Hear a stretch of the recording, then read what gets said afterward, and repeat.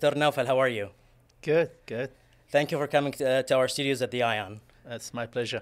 Absolutely. This episode will be a great episode, and I have a lot of questions for you. Are you ready to dive in? Yeah, sure. Awesome. I'll start with a quote as usual. Quote says, "The wheel of progress turns with the hands of innovation, and the mind of wisdom." End of quote. Sargon of Akkad. Very famous word in Iraqi is shakumaku. Sure. A lot of people don't know what the origin of it. Before we start, shakumaku, how's everything? Doing good, alhamdulillah. Awesome. How's the travels? You traveling around? Yes. Going back and forth between Houston and Baghdad and the region over there. I enjoy it. Awesome, great. So the origin of the word shakumaku, it's actually a Sumerian origins. And you can imagine about 2,300 years ago, this word was used and still used today. We talk about Iraq. We're talking about 8th civilization. We're talking about science, invention of the letter. I know Phoenicians will say the alphabet. That is correct. The letter was invented in Iraq. The wheel and Baghdad battery. There's so much history in the region, especially Baghdad. It is considered the cradle of civilization. And the next hour or so, we will be talking about Iraq, where you come from, your journey, and then we'll tackle your career. So I'll start with a question. Can you tell us about your life, family, and the environment where you grew up? Well, I born from a middle-class family, originally from southwest of Iraq, from a city called Samawa. I born in Baghdad,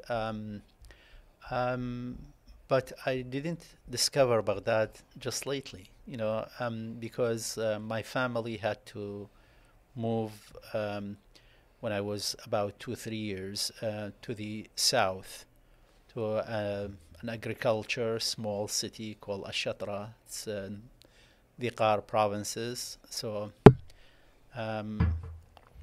all my memory on Baghdad, it comes later than the early childhood. My childhood memories mainly in the south, specifically in Shatra and then later in Samawa. Awesome, great. So you were born in Baghdad, but your family moved south. Yes. Awesome.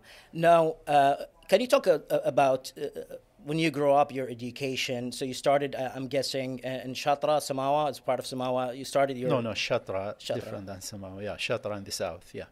Okay, so can you talk about your education? What do you remember of the south? Yeah, again, in that city, it's agriculture-based, small city, but it's a rich with culture, with...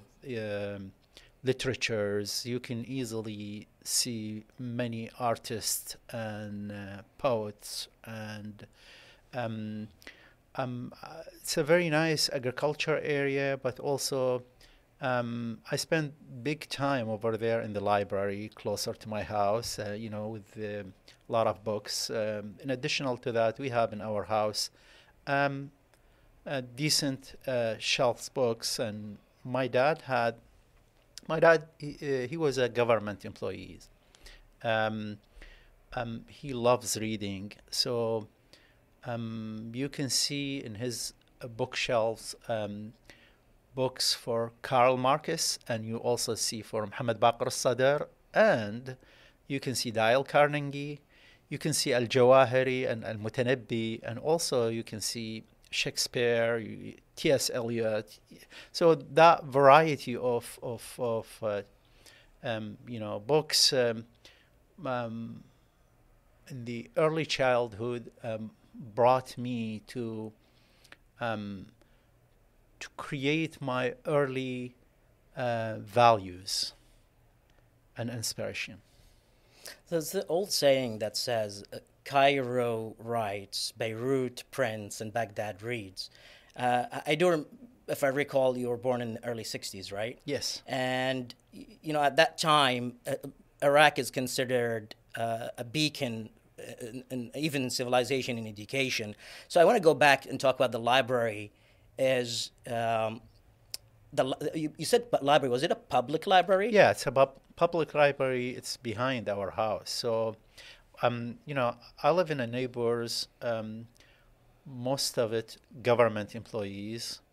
So it's a little bit separated on the traditional city, but you can see on my left hand a very nice park, kind of a small garden. You go there, you play, and you're right, you will see the library. So again, I had a lot of memories, a lot of stories in the library. That's amazing. Yeah.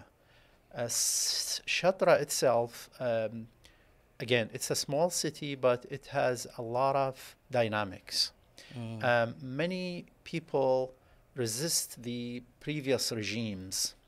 They expelled to the south to that city. So you can easily see the debate between Islamists, communists, nationalists, and you can go to the cafes where people debate. Small bookstores where they sell the newspapers. I remember I was in the 5th or 6th grades where I start subscribing in the newspapers. That's amazing. So basically, the book was your friend. Yes. And what started it is just the library around the corner. And that library, was it a government thing? Who established the library? It's a government initiative. Yeah, it's a government. So it's again, we are talking about small city where you don't have too much to do it. But in that time, in the late 60s, early 70s, where you can find thousands of titles, that's an opportunity. I remember there was no internet, there was no even the TV in that time. We have one black and white TV, one channel, and it's a very tough to get the signal. Interesting. Now, in the 70s, your family moved again to Samawa. Yes, in the middle of 70s. Middle of 70s. Yeah. Can you talk about moving from city to city? I know they're in the same area, but there is a character differences. How did that moving shaped the way you think or influenced you, if any? Well, our move from Baghdad, the capital, to Shatra, I didn't notice it too much because it was, an early, But the other move to Samawa, it was a turning point for me. When we talk about Samawa, again, it's considered my family city. Yeah. My grandfathers, grandmothers, all the rest of the family who immigrated to Baghdad, decades ago, but they always consider themselves, just like myself, always we consider ourselves as a Samawa, not from Baghdad. So in that city, it's a kind of ironic. In the city is sitting on the Euphrates River. Yeah, the poets say Samawa sleeps on the Euphrates, and it's a gateway to the desert. True. So from the left side, you can see. I mean, from the west side, it's a gate for the the largest desert in Iraq. The Sahara al-Gharbiyya, and then it's a gate for neighboring to Saudi. In the east side of the city, you can easily see the farms, the palms, and there's a famous song about Nakhla Samawa, the palm of the city of Samawa. And again, in that city also, a reflection of what happened in 1970s. Remember, the world in that time, the Vietnam War just, ended, and also in the region, there was an October War. There is inside Iraq, there was a lot of conflicts. The Kurd in the north of Iraq, rebel against the regime, the central government. So there was always fight, specifically, when the attempt for reforming consolation. It failed. So then the war brought every day a new coffins, a new soldiers killed. In that time, also the authoritarian regime start crystallizing their power. What year we're talking about here? I'm talking about the mid 1970s. 70s. Al-Bakr was the prime minister? Yeah, al-Bakr was the president in that time. President. But remember, Saddam was the Second- vice president. second So in line. second, but he's running the show. Yeah. One more thing, in 1972, the government nationalized the oil. 72. 72, and then they implemented in March 1973. So it's another turning point. Was this influenced by Mossadegh experience of nationalizing? That was, Mossadegh was 53. 1950, 53. So it's almost like a 2 decades gap. Okay. But again, the theme in that time for most of the military coup in the region, try to get Nationalism. Nationalism. Yeah. The problem, it's not about nationalizing the oil. It's nationalizing the economy and also nationalizing education, nationalizing the journalists, nationalizing the liberal life in Iraq. Gradually, Iraq in 1950s, before the oil became part of Iraqi economy, Iraq used to export to all the world. Their agriculture products. Their even here to United States. Iraq used to export a lot of products to UK, to Europe, to Japan.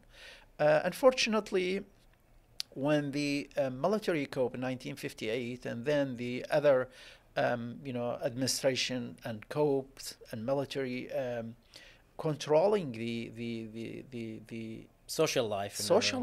And then you can easily, in the early 1970s, even the private school closed. Oh wow! Private universities closed. Some of the Jesuit, Baghdad College or many other good schools in Iraq, private schools, religious schools, they start, closing down or shutting down. Why? It's, again, we have a party who believes with a theme that they are the controller of the life of the people.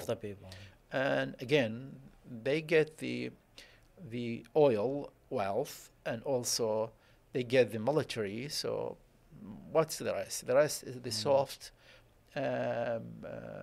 leverages that people has, liberal life, journalists, education, all these gradually, even unions become acting for that party, for the main party. The Ba'ath party. I do remember when I was an undergrad, I worked with an organization that helped refugees settle in, and the first time I met an Ashurian Iraqi, and he invited me to their house. So his mom was there, to his brother and his dad, and they were talking in Ashurian, and I told him I almost understand 20 to 30% because some of the words resonate with Arabic. And when I asked him about the experience he lived, they talked about they were preventing them from learning the Ashurian language in school. They were forcing everybody to learn just Arabic. Yeah. And now I do correlate that with the fact that even private schools who produced people like Zaha Hadid were closed down, or College of Arts, or where a lot of famous artists were, including a friend of mine who actually now lives in LA, Qais al-Sindi, we send our regards to him. He actually drew a big, still exists today, in the 70s, I think, or 60s, a big painting in the School of Art. Now, we do talk about the segment and the diversity of Baghdad then, because a lot of people think only Islamists existed even in the South. It's to me to say like there was even socialist and there was a free debate. People got along. Yeah, of course. Again, I'm talking about the society. Iraqis love debates. You know, that's not my words. Even during the Khilafah, the Abbasis, or even before that, during Imam Ali's, time, and even before that. But unfortunately, Iraq is not lucky to get a fair and justice ruler or government. So they paid a costly price during their history. And Iraq, blessed with variety of resources. Unfortunately, most of these resources, went here and there, but rarely focused on building Iraq and Iraqis. Going back to Samawa, again, I'm talking about, remember, Samawa, it's, my house in Samawa, in the center of Samawa, a few yards from Euphrates rivers, where we used to swim and, spend a lot of good time there. It's about like 25 miles away from Orak. Orak, okay. Orok. Yes. Yeah, Al-Warka. Al-Warka, yeah. Oh, and it's probably 70 miles north of Ur. So we are talking about, the capitals of Sumerian and Akkadian and all this rich civilization in Iraq, and you can smell it, you can see it. It's not only the historical sites, but you can see it, you can trace it, the way how the farmers doing their, performing their daily life. Yes. You can see it in their customs, you can see it in their words, just like when the words that you mentioned it. So this rich history sometimes become a burden. And that's, we can probably address it when we talk about the, my later education. Okay, we'll talk about that. You remind me of the Pope's recent visit to, what was it, the Prophet Abraham birthplace? Yes, that's where, so that's like 70 miles south from my house. It's really amazing to see how many people around the world have some ties to the beginning of civilization or cradle of religions, Abrahamic religions in the region. But, going back to, transitioning from the 70s to the 80s, I want to go back and focus on, so now you went from high school in Samawa and you moved alone to even more south, to Basra. Can you talk about that experience and how did you really started chemical engineering in University of Basra? Well, again, my journey with Basra started, way before that. First year I moved to Samawa, I was in 8th grade, 7th grade. The summer between 7th and 8th grade, we had a picnic, going to Basra, and alone I explored the city, and it stuck in my mind. It was, again, we are talking about mid-1970s. There is no war in Basra in that time. The war up north, in the north of Iraq, But in Basra in that time, the only port for Iraq where you can walk on the bank of river of Shatt al-Arab and easily see, ships and from all around the world. You can see people talking different language. You can see from Japan, from Brazil, from UK, from Africa, from Europe, from all other Arab nations. You can see the products coming from all around the world. So that city, and again, I'm not talking about the history of the Basra. Basra is originated in the first couple decades in the Islam, second decade probably in the Islam, initiated same time the Kufa, the recent Kufa initiated, like I think, if I'm not mistaken, 13 and 17 Hijri. Yeah. But since that time, it become a center of, scholar of thoughts, center of religious leaders, center of Poets. poet. You can see even in the traditional Arabic grammar, there is all around Arab world there is two schools, al-Madrasa al-Basriya and al-Madrasa al-Kufiyya. Sure. School of Basra, school of Kufa. Again, when you see that city, mix the history and geography, you can see the world in that city. I went to Abu al-Khasib in that time. It was a jungle of, you can see many type of products and fruits. We don't usually grow it in Iraq, bananas, and you can see, too many type of cultural mixed in that city. So I visited the Al-Sindibad Island. I visited, many sites in the city mid-1970s. And I decided, even I was in middle school, I decided my bachelor will be in Basra. So you love the city. I love it. Even I was accepted in Baghdad University. I decided to go to Basra. Then my journey started. And again, it's when, unfortunately, I'm talking about early 1980s, where the Iran-Iraq war just started. Yeah. So that, magic image, I had it in my dream for Basra when I saw it in mid-1970s. That, that image, it's totally changed. While you were there as a student. Yes. Yeah. During so the war started when you were there. Yeah, it started a year and a half before. But it haven't reached Basra yet. So when it reached Basra, how was your experience? Well, again, there's another thing. This first time, living out of my family.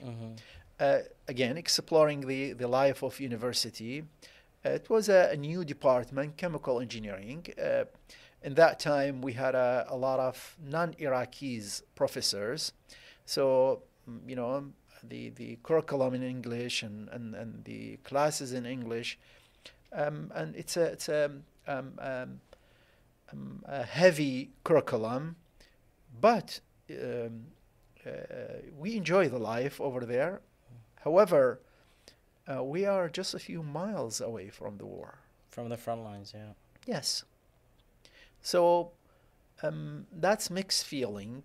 From one hand, you look at, you think of a bright future ahead of you as a chemical engineer. It's for Iraq, chemical engineer, it's a good career. Iraq, again, oil country, and we had a lot of industries in that time. So you can find a lot of area where you can probably start your career with innovation, with blessing. Yeah. And from the other hand, there's a big devil mouth, so to speak, which is the war. Yeah. You have to go to the military after you graduate. So it's compulsory. It's like you don't have an option. Yes, it's not an optional. So that's the second part of 1980s, almost second part. I had to spend it in Basra again, but in the military. In the military. Yeah. So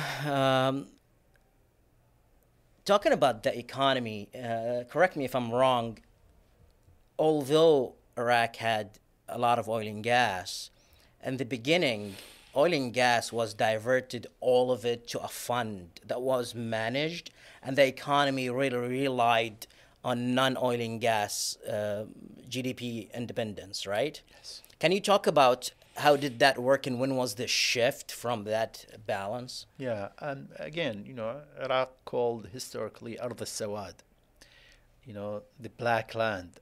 By black land they mean The tar? No, they mean it's a heavy agriculture area. People coming from Bedouin, from the desert, they see, concentrated palm trees to the level they don't see it as a green, they see it as a black, full of black. Because of dense, dense agriculture area.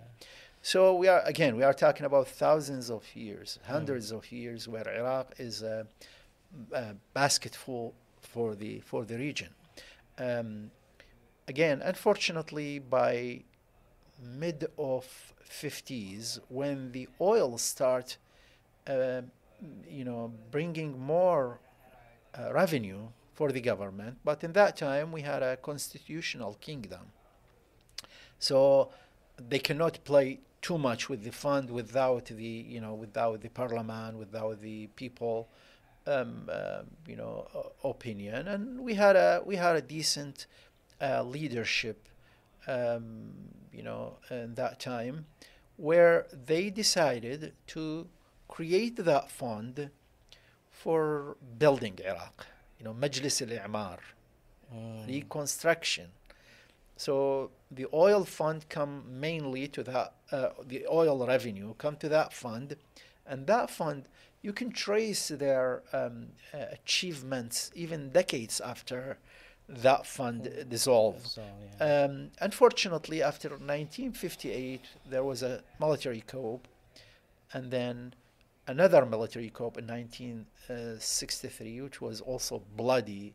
So Abdul Karim Qasim is the first one. First one, and then second one is Abdul Salam Arif and the Ba'ath Party joined together, and they also made a lot of damage to the society, not only killing a lot of people and eliminating a lot of oppositions, include communists, include others, but after that another coup in 1968, where the Ba'ath Party came back again with what they call it White Revolution, which is turned to be more bloody than the previous ones.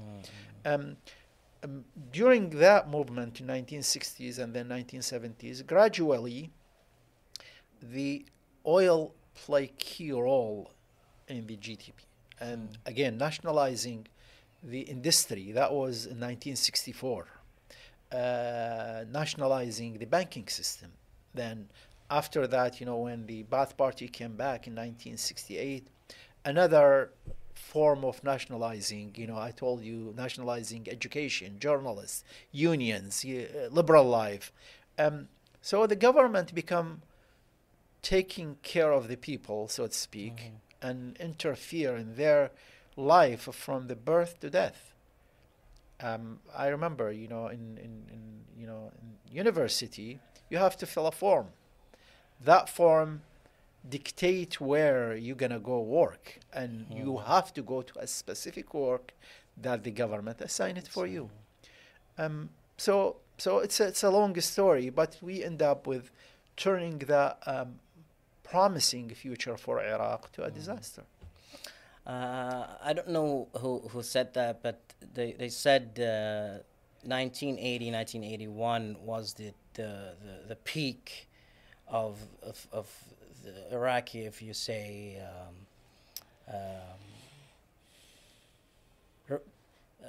social revolution, educational revolution, and then the declining has begun. I do remember when I was in college, one of my professors, Dr. Al-Qandil, I was a student at King Fahd University of Petroleum and Minerals.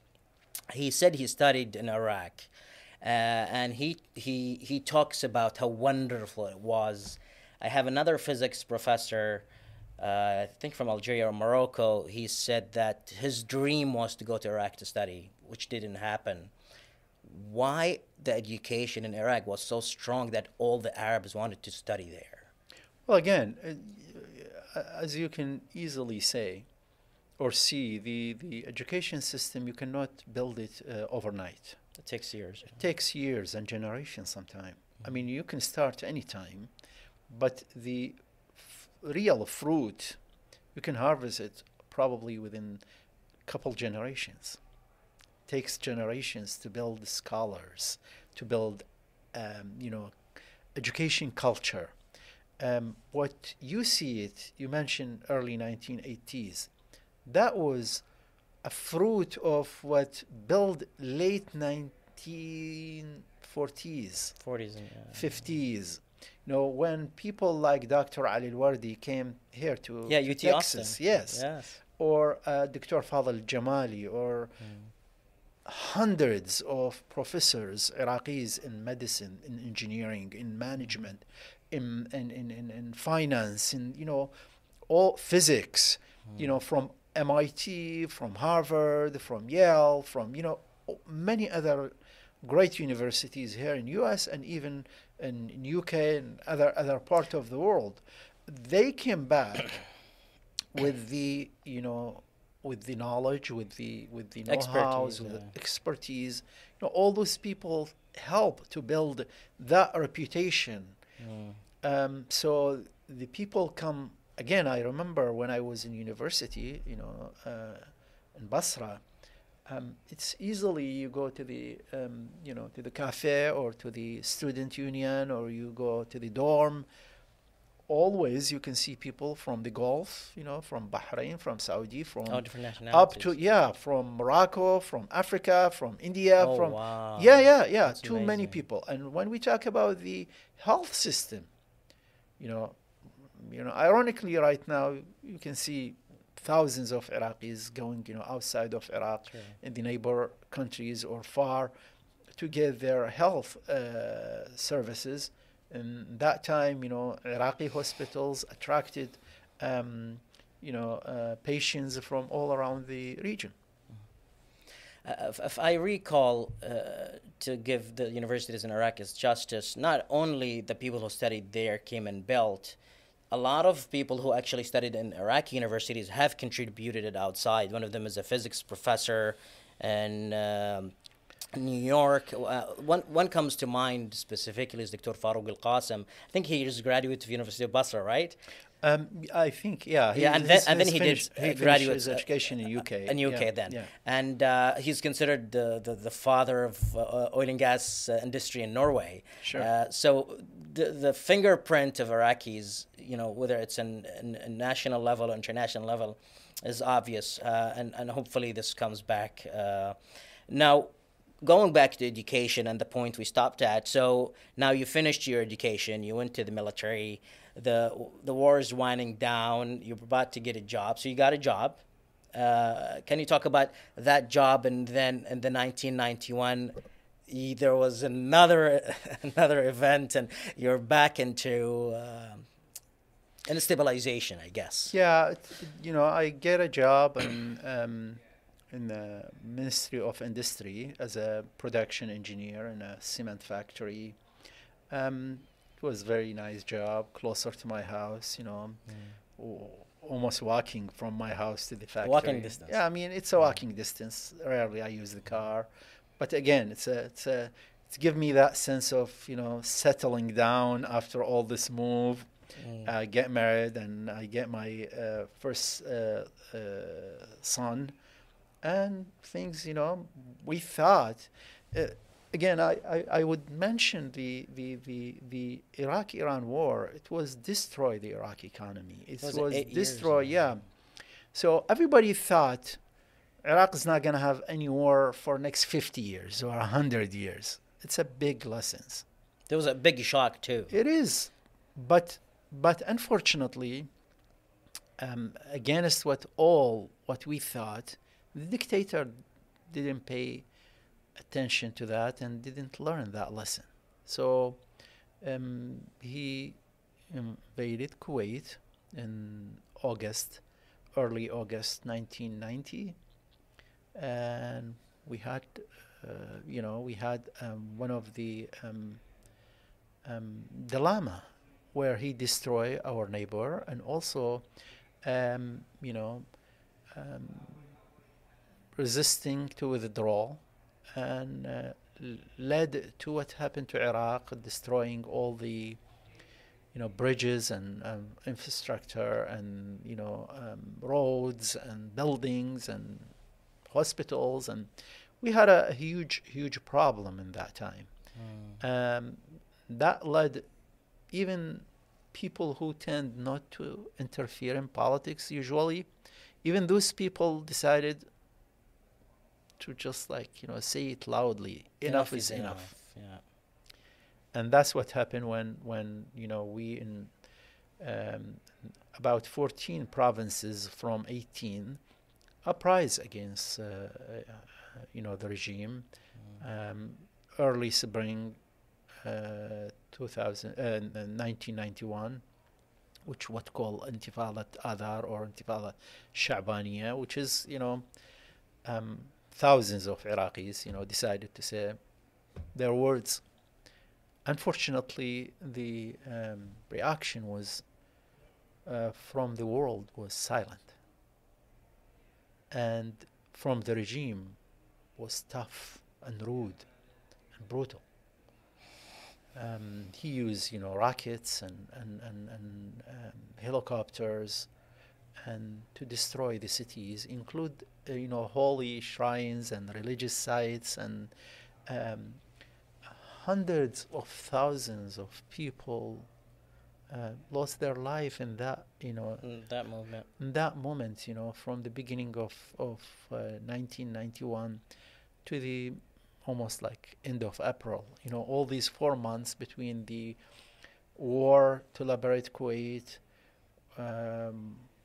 to the Iraqi uprising against Saddam, to the reaction from the government, shutting down the uprising.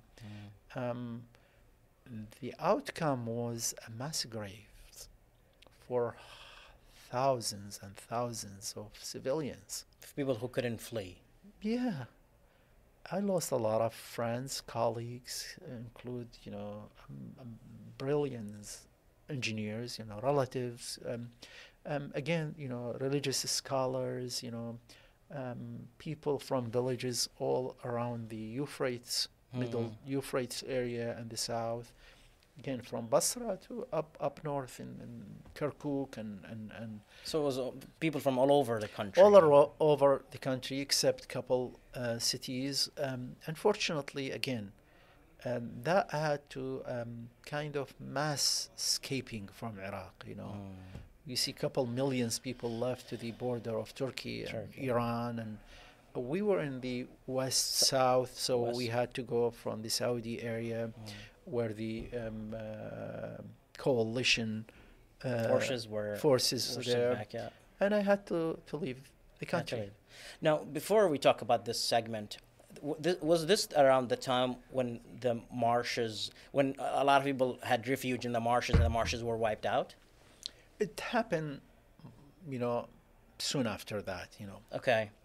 Some of the people, include myself, we had to go, to leave the cities, and I was separated from, my family, and I didn't see them from the uprising and until 1996. So this was what year you left the country? 1991. 1991. Yeah, early 1991. So I tried to go to the marshes area. Unfortunately, the road closed, and the regime army was there. So some of the people went down to Safwan. Walking and foot. Yeah, walking. You can see hundreds of thousands of kids and women and all people in that time. It was spring, but it was cold in the night and hot in the day. Yeah.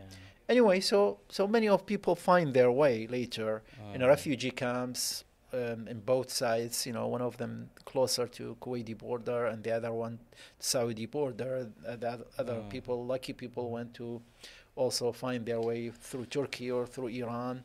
And again, by end of it, we had to leave the country. I have to leave it and start another chapter of my life. I want to talk about something.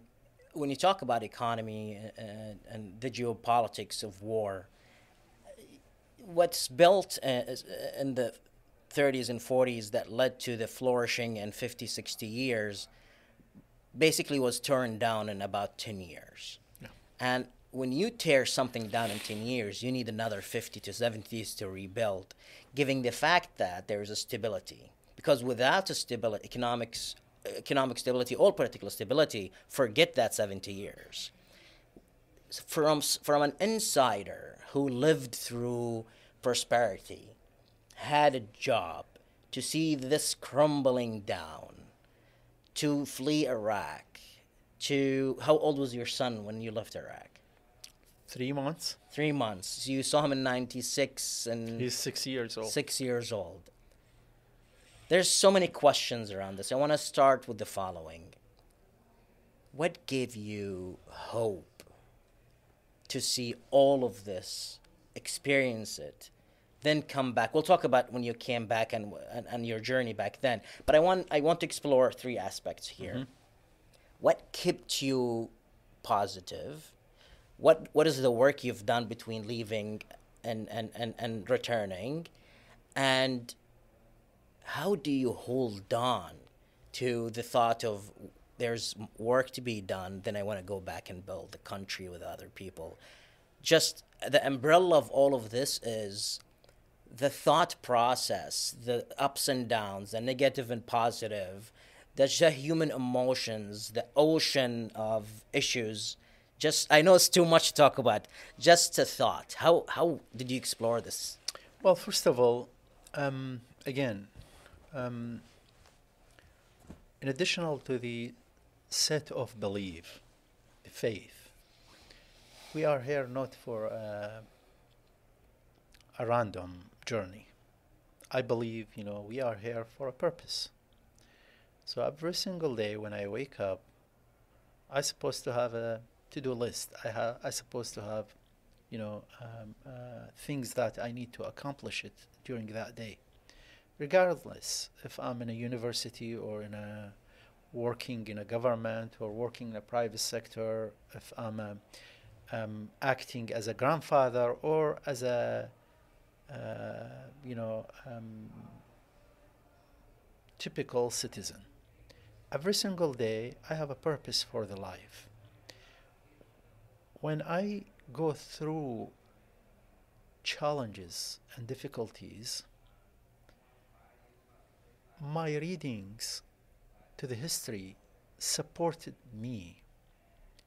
When I see how civilization started and grow and come down, when I see millions of people around the world, not now only, but even in the history, they went through whatever I feel it's a challenge, they might feel more challenge than what I feel. And many of them, they went through it successfully. So I truly believe there is a purpose in this life, and that what motivates me every single day. When I look at those great building damage in Iraq, or these bridges, or these, accumulated layers of civilization stolen or damaged or destroyed, it's a sad and sometimes depression. But I also look at it from a different angle. Okay, this is opportunity for us to rebuild it, probably better than it was. So I keep my motivation. I remember, people exchange a greeting during the Eid, the festival. Everybody talk about his personal, wish. I remember late 1990s in Arizona, we had a gathering for Salat al-Eid, and everybody come together, and everybody say his wishful, again, all of it focused on local things. I asked them for al-Auda. Yeah. The return. Wish me the return. And I said, and some of them, they make, they laugh at it, and they say, are you still dreaming you are going back? The grandson of Saddam will stay in the power. I told them, just look at the history. You cannot see dictators or injustice rulers stay forever. Okay, so the cycle of history, in a few words, reading the cycle of histories motivate people even during their difficult time, and gives them hope for a better future. So basically, you had three pillars that sustained you to really think in a positive way, which is spirituality, self-care, and those both will affect the body. So three pillars, right? Yeah. Now, when do you think about being spared from the mass graves? How do you think of this idea? They found many mass graves after 2003. Yeah. Can you talk about just this notion of, I could have been there? Again, it's a sad when I remember, for example, one of my colleagues, classmate, but he's a very close friend to me, Mohammed Hussein Abdul Razak. He's a brilliant young student. He finished his bachelor degree with me in chemical engineering. Then he pursued his nuclear degree. They killed him in 1991 in the shrine of Imam Hussein. And his family, until this moment, couldn't trace his body. I have a lot of stories about friends, people who knew them, and definitely even more people we don't know them. Some of these mass graves in Al-Hilla area, when they discover them, you can see the remains of 2 years old, 5 years old, 7 years old, very young kids. You can see women, you can see old people, with their IDs, some of them without IDs, and, between Karbala and Najaf, between Samawa. And again, the story of regime, mass graves, it's not new. It's not only in the, uprising time, although it was the main of it. But even before that, you go to the desert area, Salman, you can see a lot of graves for Kurdish people, who brought them from the north. And again, I'm talking about women and kids and old people. So the impression that you, in addition to this sadness, you also feel you are responsible for two things. People tend to look at, when they see like this, they think of revenge. I focus on something else. How could we prevent this, crimes against humanity from happening again?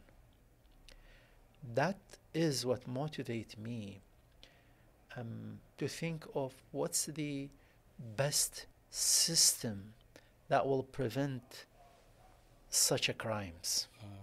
And that system, based on my education, based on my experience, based on what I have seen in the world, need to depend on institutions rather than individuals. We're 2023. We're sitting here in Houston, and unfathomable what I hear. But because I am from the region, I know we heard. But when I was preparing for this, of course I've seen before, but when I go to YouTube, it is unreal, the footage and the video of the stuff that happened in the 80s and in the 90s. And it is, thank you for shedding a light on that, because as much I would like to say we learn from history, at least it's our duty to remind people that all of us has a role in contributing to live peacefully together, understanding the differences and embracing our differences to advance humanity. So I know it's hard for you to talk about this, and I brought you memories from 40, 50 years ago, but thank you for sharing this. Now, we want to go to a time of your studies. So you came to the U.S., you came to Arizona early 90s, and you completed your studies in chemical engineering, majoring in semiconductors. And you worked many years for the semiconductor industry. Can you talk about this period? Well, again, it's very interesting. Again, escaping wars and survival from mass graves. Then another pleasant news for me, my wife and my son rejoined me back. Um, so I can probably, it's difficult for me to be thankful for that, grateful for that. However, working in a semiconductor, it's also very interesting. Um, Remember, we are talking about mid 1990s and late 1990s, where the technology booming and um, I started as a design engineer for one of the world leaders, subcontractor for the packaging for the chip for the system that be part of your cell phone.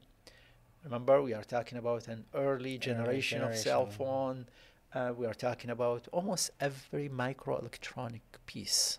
Your phone, your microphone, your camera, your airplane, your car, your almost everywhere. Um, then I moved from being a design engineer, work a little bit in R&D, which is another world. When you go down in the beginning on the micron level to nano level, and you can see, kind of cities designed inside a small little chip or package. It's again, every day it was a challenge from uh, uh, envisioning what's the next and what's the possible difficulties that's going to face people when they use this or that device. So you not only design for today to solve today challenges, but also you think of what's tomorrow's challenges. I remember late 1990s we studied the roadmap for semiconductor. At that time we're talking about the time from 2016 to 2022 or 24. So it's almost like a quarter century ahead. I learned a lot, and also it's because it's a global company. We have most of our factories in Asia. We have sites in Europe. We have sites here in different area. Being in closer contact in Silicon Valley, where I get another certificates and study signal integrity specifically. That's amazing. For me, it's a blessing. You meet a lot of people from all around the world. You study their cultures, their needs, and also their ambitions, their barriers, their limitations, their constraints, their thoughts. So it's, every day I was going to the work, expecting and I'm gonna learn in additional to the, technologies and technical themes and concepts, but also I'm gonna learn more about a human. It's interesting. So every day was just a new challenge. You were looking forward to, learning something new or a new experience or a new interaction with the team. Now, I want to go back before we go to this. I want to go back to why semiconductors. It's a funny story. I don't know. It's I was planning to go to biomedical engineering, Okay. and then something happened for the last moment, and then I turned to semiconductor. Remember, Arizona at that time, it's very close to California, and a lot of companies start moving from California to Arizona. Blue chips, all those, Motorola there, Intel there, Amcor Technology there. Many other companies start moving to Arizona, and then they decided to establish a program that combine a new program focused on semiconductor but it's combined of different, background, like chemical engineering, mechanical engineering, electrical engineering, material, etc. So the people who graduate from that master program, um, they can easily work together with different type of engineerings, or even sales and marketing. And so it's wide your perspective, but on a specific area. Interesting. So people in that program were all from the U.S., or was like Oh, yeah, most of them from US, Yes. but some of them from different countries. different countries? Yes. Okay. So during that time, I remember late '90s when my dad is a handyman. I mean, he's an indicator, but he likes to do things, at the house or on the farm.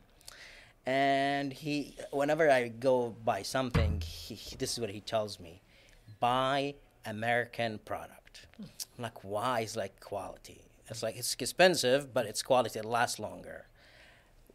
Your work in manufacturing, I know, at that time, there was a segment in the economy where the start of shipping jobs overseas.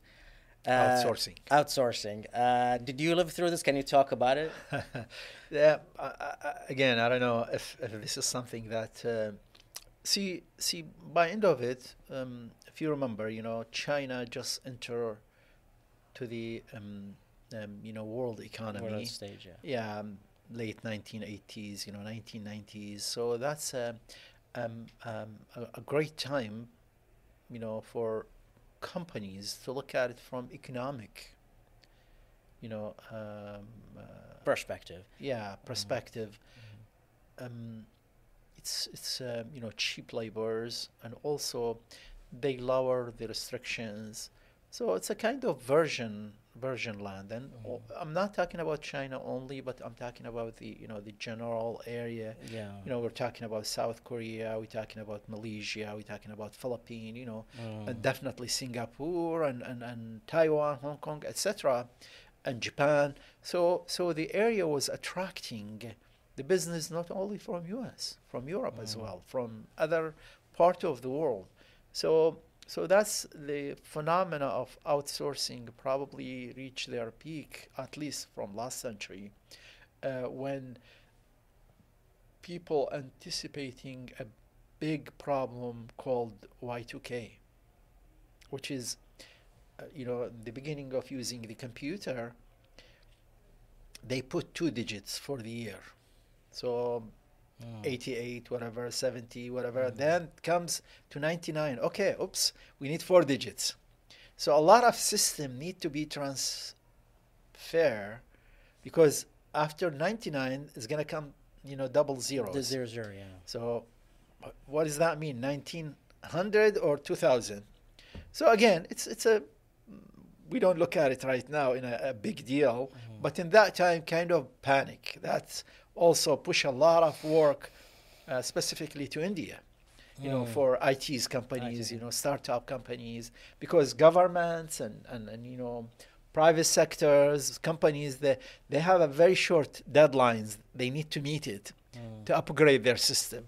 So again, so from an economic perspective, from an urgency perspective, from legal / procedure perspective, that help moving the outsourcing. I was, again, in my company, I remember we had around 250 design engineers and design center. We end up to down shrinking them to 12.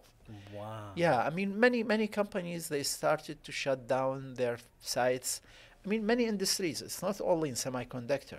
Many industries did the same thing. Many industries, went, somewhere. I mean, they usually move here between state to state based on tax and privileges and initiative that competes each state.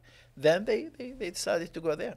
Well, the idea a lot of economists argue is the efficiency curve, and when the world opens up to other countries, it becomes cheap labor, and resource allocation becomes key, because it is cheaper there, and this is the economical model that companies basically pursue. Now, something interesting along your journey, and mentioning South Korea, one of my first jobs or early jobs I started in Qatar was in Said Industrial City, and this was in 2005. I do remember working for a Korean company, LG Engineering Construction, and my site manager comes to me one day. He doesn't speak, his English is broken.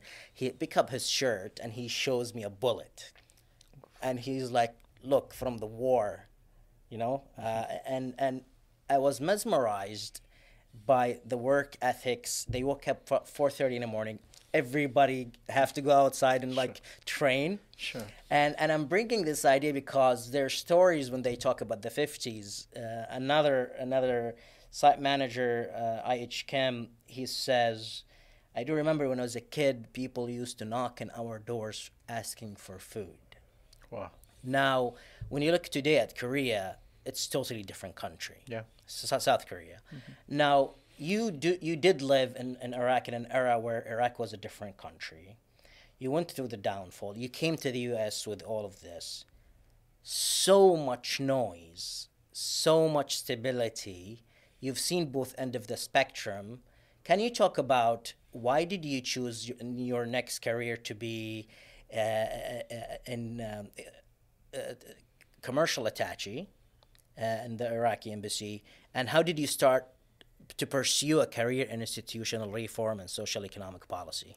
Well, first of all, I think I mentioned,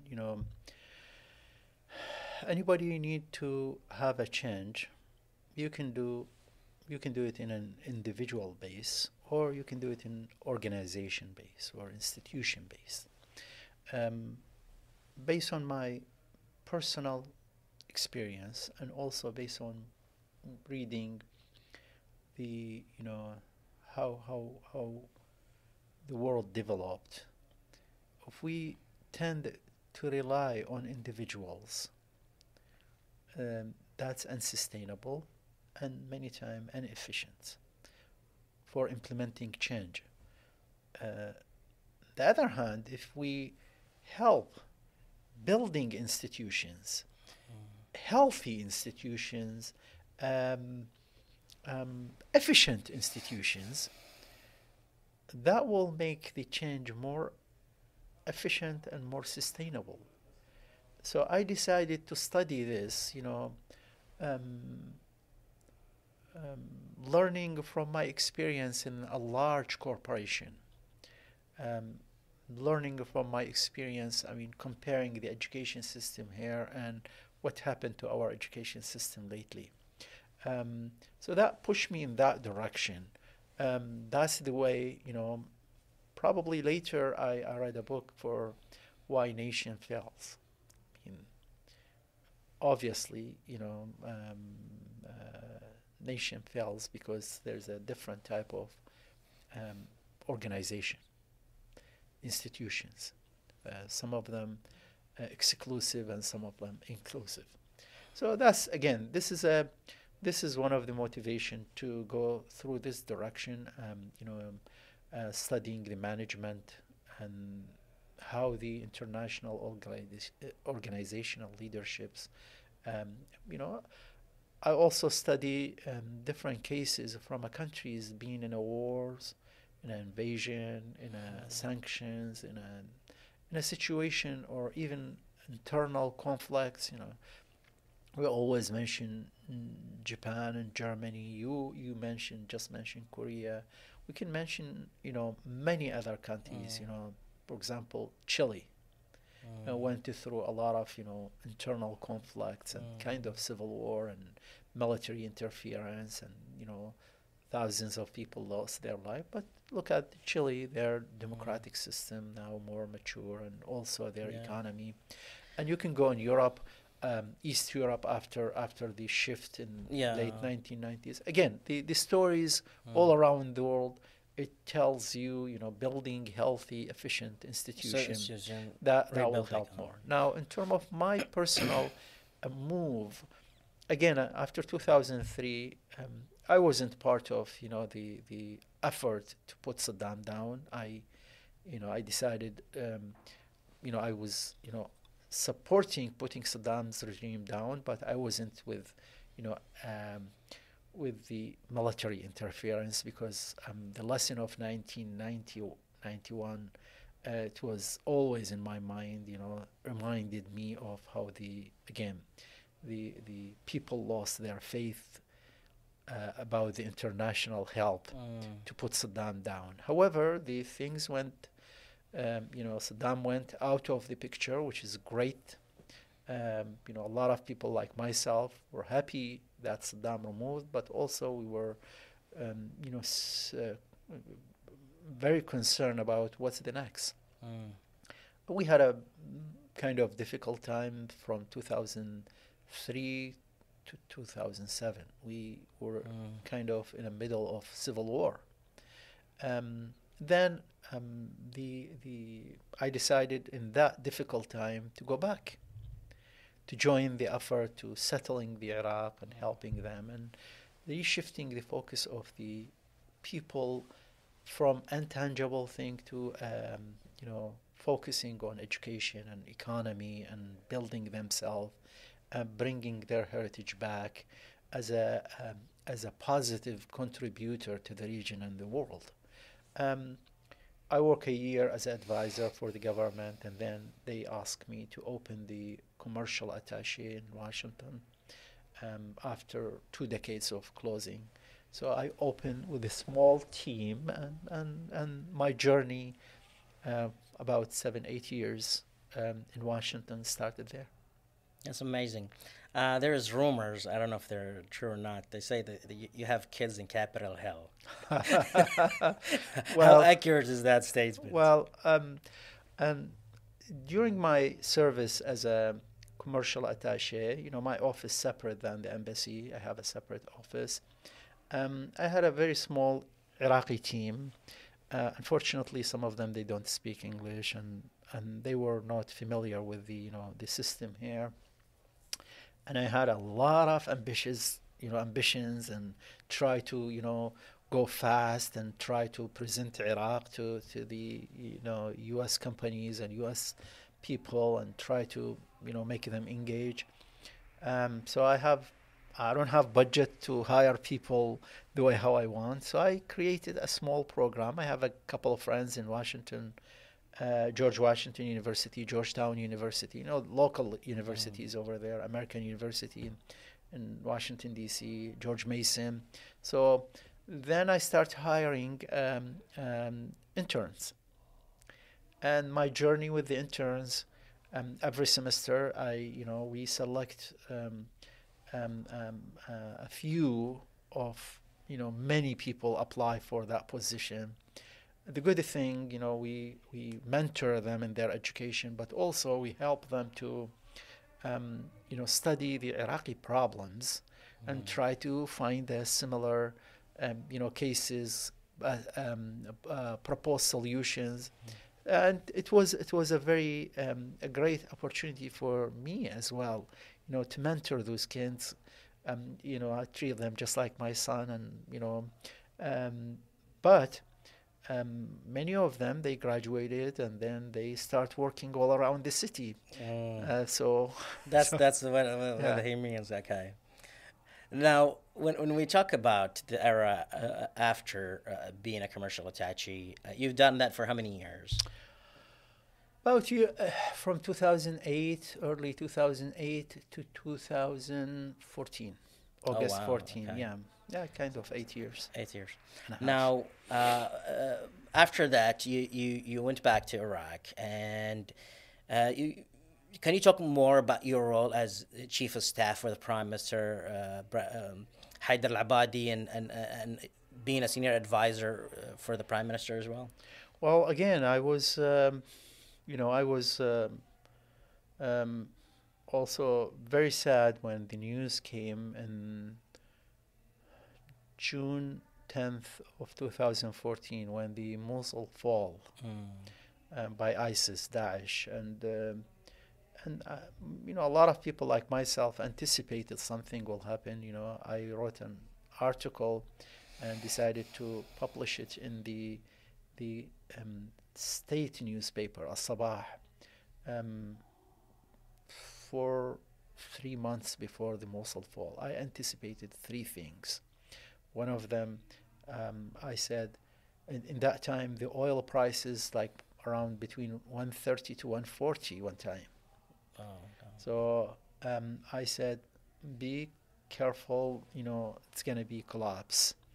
And our economy built on the oil, and especially the big part of the budget, the mass majority of the budget came from the oil. So we're going to be in a very, very difficult situation. So don't plan for kind of ambitious budget. And as always, I'm pushing toward diversifying the economy. The other thing I anticipated, which is happened 2-3 months after that article, I said I can easily see there's a geopolitical vacuum and things happen, and a lot of attempt might try to remove borders and things. Again, the problem happened in Mosul fall. It's not an isolated event. Things happen probably 6 or 7 months or even a year before that, when some of those jihadist groups, turn from al-Qaeda to the Dawla Islamiyya, and then, it's you can watch it. You can watch the move, and you can link the puzzles pieces together, and you can see the shape. A lot of people, they tend not to see the big picture, and they might lose that focus, and then they become shocked when something happens. Although it's still a city, very large city like Mosul, fall in a couple days, it's a very sad event. Then there's a decision to shift in the leadership after the election. So the nominated prime minister in that time, Dr. al-Abadi, sent me a message and asked me to join his team. In that time, I was in Rockville Hospital, expecting, a new baby with my wife. And so I asked him, can I come like 3-4 more weeks from now? He said, no, I need you now. So I had to leave. I went back there. This was after the fall of Mosul? Yes, it's 2 months after the fall of the Mosul. Third week of August, second, third week of August when they nominated him. So I went there, helped him and, other team to put a new government, and then started my journey over there. Abadi's government faced not only the military challenges and security challenges, where a lot of, car bombs in Baghdad and many other cities, the level of the sectarianism escalated, because remember the theme that ISIS, Daesh, played on is sectarianism. With the Yazidis. Against Shia, against, even Sunnis who Sunnis are not aligned to their set mentality or set of belief. So there's a lot of challenges. The other challenges is the economic crisis. The oil prices went down to the level we don't have enough money to not only to operate the war, but also to the level we cannot pay the salaries of our soldiers or fighters, include the volunteers, and even to add salt to the injury, so to speak. The previous government had thousands of projects, ambitious plans to, we had to stop all these projects. So remember, there is a lot of depreciation in the projects when you stop them. Sure. So, but you have to make a decision. I mean, you don't have resources for that, and then you have to go work with the international partners, like the World Bank, IMF, and others, it's not only donors, but also you need them to stand with Iraq during the war. We help building the coalition, and people trust the new leadership for Iraq, and then try to also stand with Iraq, because the danger of Daesh was not only for Iraq or Iraqis, it's also for the region, but also for the world. Other challenge that our government faced was the integrity of the country was threatened.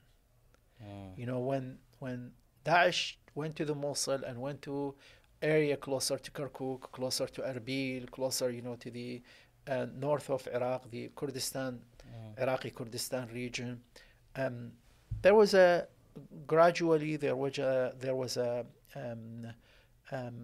attempt,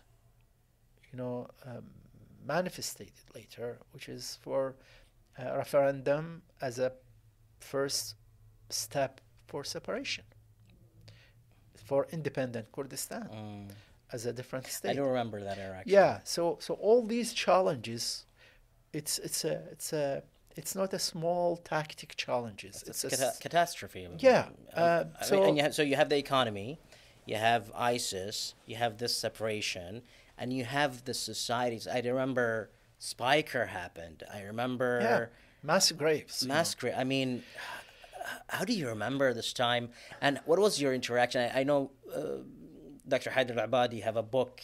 I do glimpse some of it, and he talks about President Obama told him it was hard for him to convince the administration to support, which he did later on, but because there was the 91 war, there was the 2003 war, and he was trying to get out of Iraq. Can you talk about that time? How did you all convince the international community to collaborate, because this was an international threat? Well, first of all, some of the the claims that the international community thought about it, some of it's not real, and some of it's true. I mean, when they talk about the inefficiency for spending the money in Iraq, that's true. We had a very, very large problem of corruption. So when you have a team that have a form an agenda to fight the corruption, using the international expertise, using the international forensic investigators, we told them, okay, we have a problem. You can blame from now until whenever. It's not going to solve the problem. We recognize the problem. If you are serious about Iraq, go and come and help us. Let's work together to solve the problem.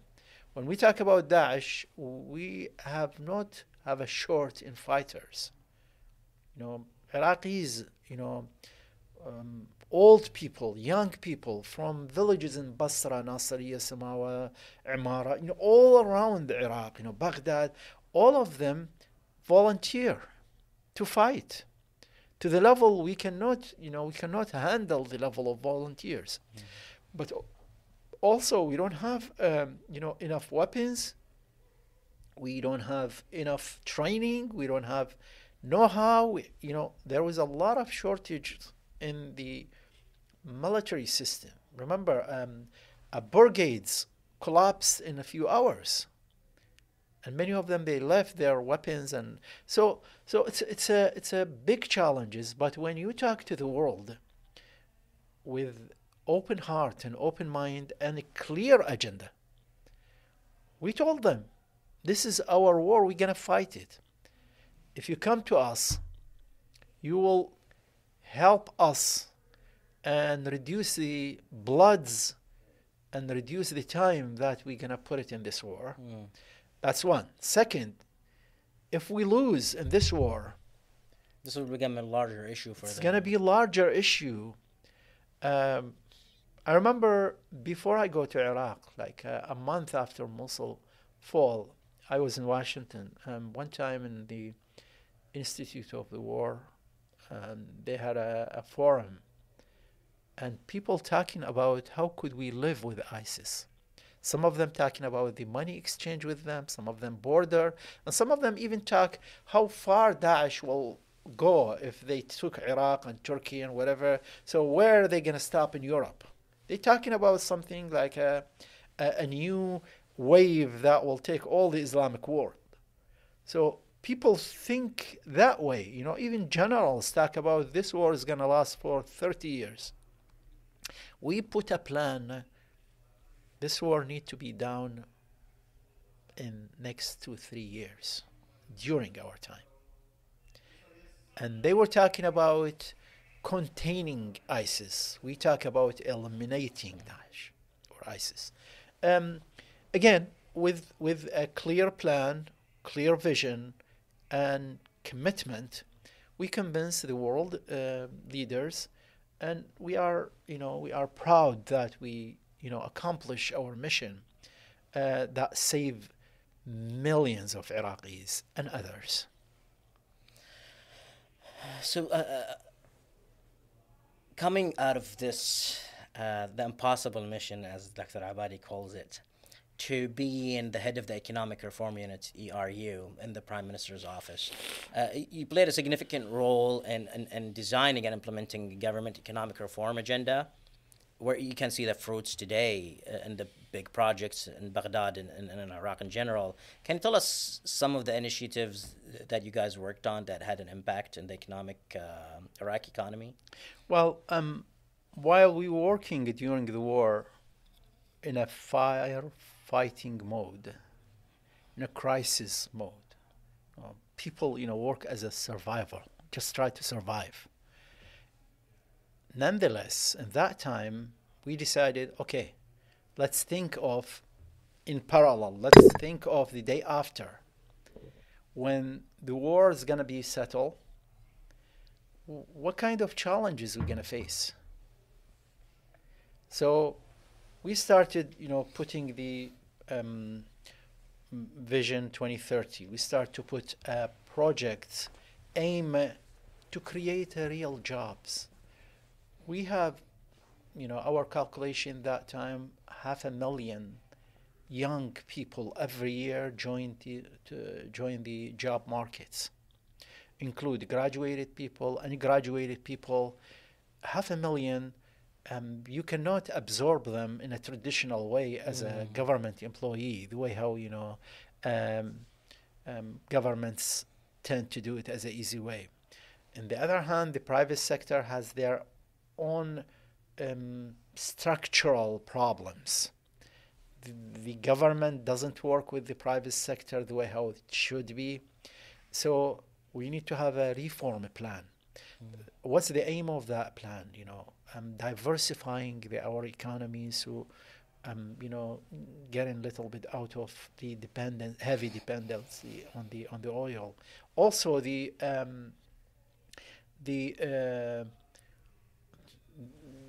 administration itself, the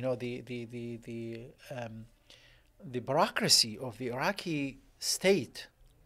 Some of it's act under Ottoman Empire codes, and some of it from most of the codes inherited from the previous regime, where the kind of social system.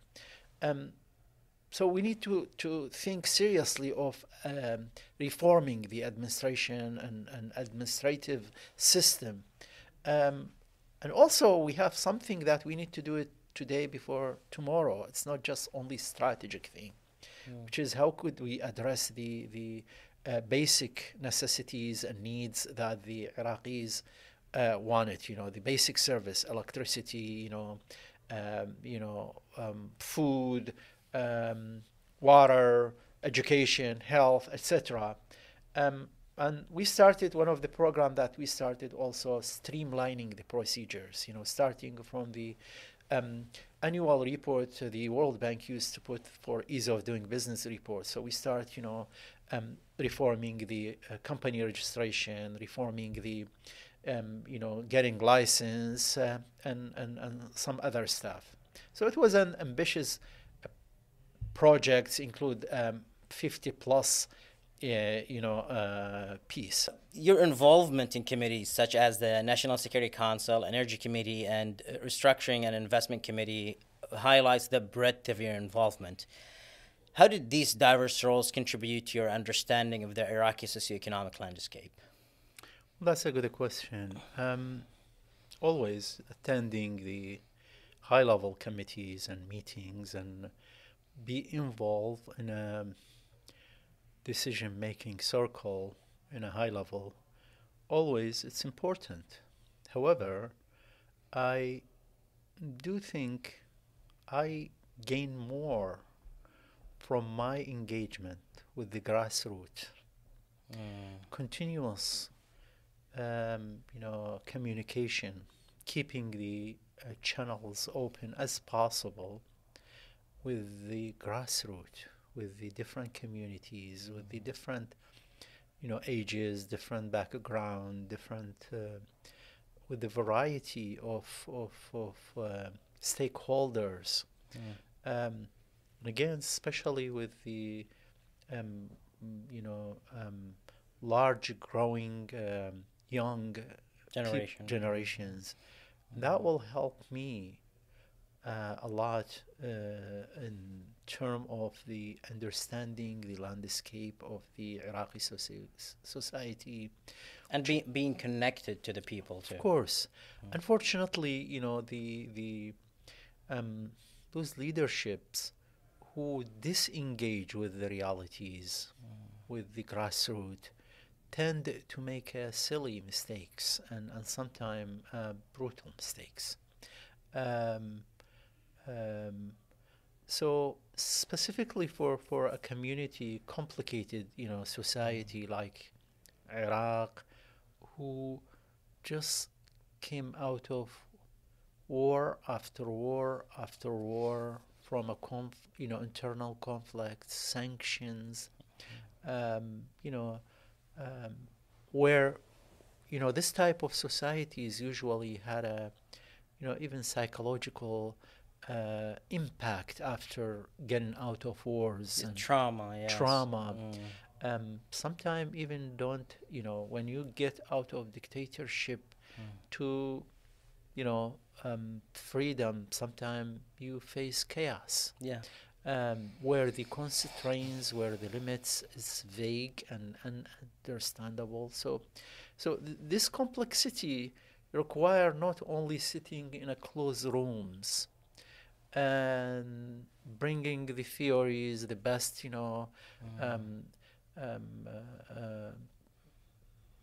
theoretical approaches, and aiming things will go through smoothly.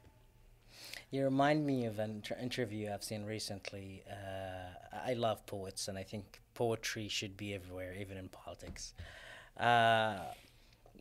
With the Sha'ar al-Iraqi, Karim al-Iraqi, he was talking about, he had humble beginnings. And his poetry was very influential because he used to work in a coffee shop. And every time friends come and talk about their stories, he'll just repeat a poet for them, and he established connection with different part of society, that his poetry became so influential because he was in touch by basically serving people tea. Sure. And it does make a difference when, there's a famous saying for Imam Ali that says, treat your kids with their generation. And it is very important, which you mentioned, because there was an era in the last 10 years in the Iraqi politics where being out of touch has created a lot of problems for policymakers. And this goes even in other countries, not only in Iraq. And this brings me to a point about artificial intelligence. Yeah. Nice. This is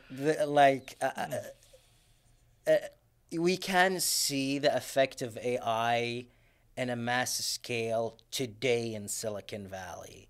And many layoffs even are contributed to the forecast of the effects of AI, where even diagnostic in healthcare will be replacing, average doctors, or robotics with AI, or marketing, or taxation within accounting. Or there is so many stuff going on.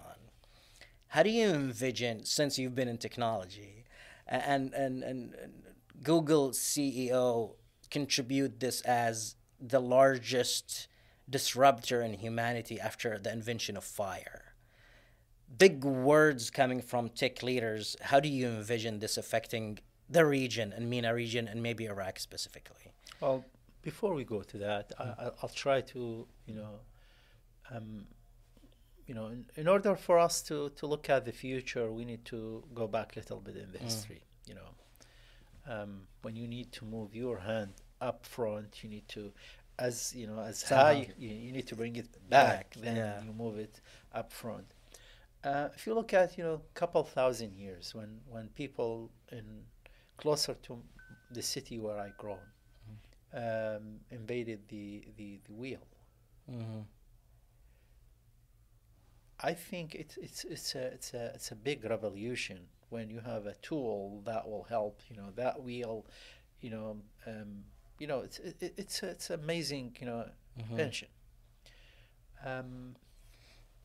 When people start writing, capturing the knowledge in words. When people start, even a few hundred years ago, the press, matba'a.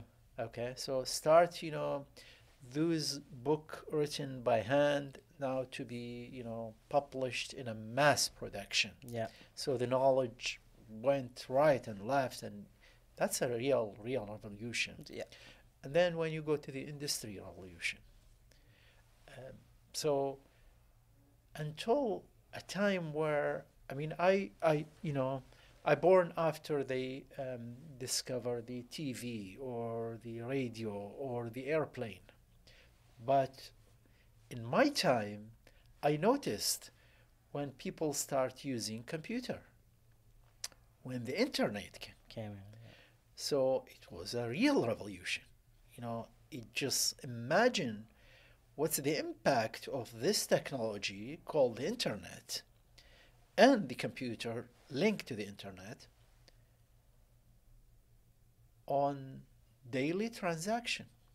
If you can look at the percentage of the electronic transaction all around the world compared to the traditional transaction, you can tell where we are now. So when we talk about AI, it's going to be another revolution. It's going to be another turning point. However, every one of these revolutions or turning point human being had, in that time, you can easily see or distinguish between two types of people. One of them exaggerates how this important and game changer.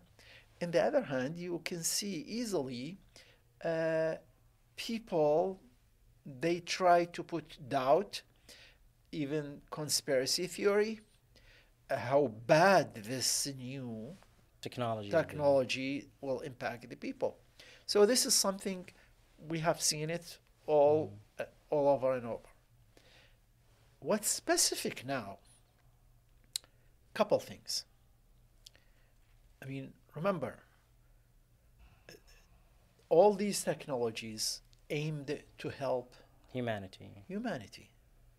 I don't think even AI is going to be to destroy humanity unless the human try to use it. Every tool has a good and a bad use. Sure. But I don't see what happened in iRobot movie or story. But I see something little bit different.